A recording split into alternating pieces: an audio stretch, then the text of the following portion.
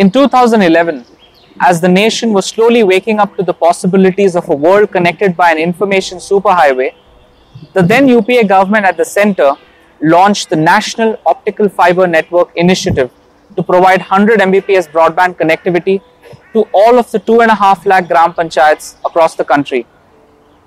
While the UPA government envisaged a network spanning 3 lakh kilometers, they could only manage a dismal 350 kilometer network. The scheme is important because the government believes that once it is completed, it could add up to rupees 4.5 lakh crore to the national GDP.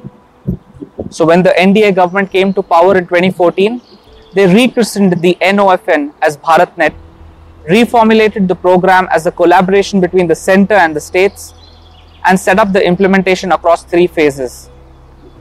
As the first phase came to a close on 31st December last year, we take a look at the hits and misses of the project. Exceeding the target of providing broadband connectivity to 1 lakh gram panchayats, the government successfully connected 1,01,370 gram panchayats to the internet. Looking at the length of the optical fiber cable planned in the states versus those actually laid, we see that while many of the states have done exceedingly well on the metric, most notably Jharkhand, Uttar Pradesh and Chhattisgarh, states like West Bengal, Jammu and Kashmir and even Maharashtra have lagged. A look at the number of gram panchayats state-wise versus those actually implemented paints a similar picture.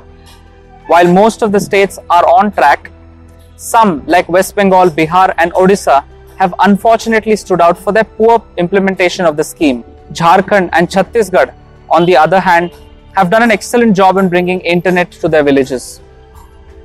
Under the second phase, which is to conclude in March 2019, all of the 2,50,500 gram panchayats are to be connected with a combination of underground cables, aerial OFCs and radio and satellite media, with the last mile connectivity being ensured through Wi-Fi hotspots. Close to 7 lakh Wi-Fi hotspots are also planned under the second phase of the project. Currently, only 38,000 hotspots are operational. The government hopes that more than 10 crore people will benefit once the hotspots are ready. While the government has been seen delivering on almost all the fronts in phase 1, last mile connectivity is what will matter eventually. Also, getting the second phase right will ensure Prime Minister Modi's Digital India initiative becomes a reality. If completed, it can stand as an enduring legacy of the Modi government.